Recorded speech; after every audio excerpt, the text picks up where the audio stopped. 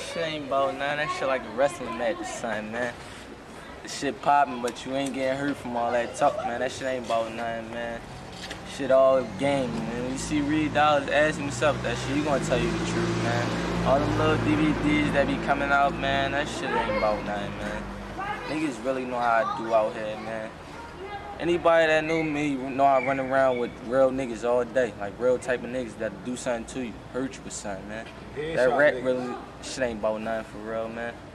It's all spin. That shit getting my name out here, getting his name out here. I'm saying, you gonna see us on shit in the future, though.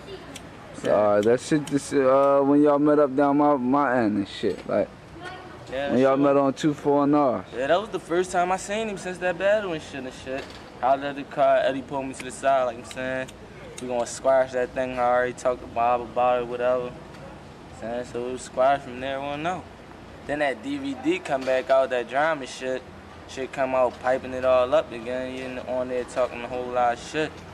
His man and them on there rapping all crazy, so you know I had to come back with some more shit. Meek know, you know how I do. That shit ain't really about nothing though.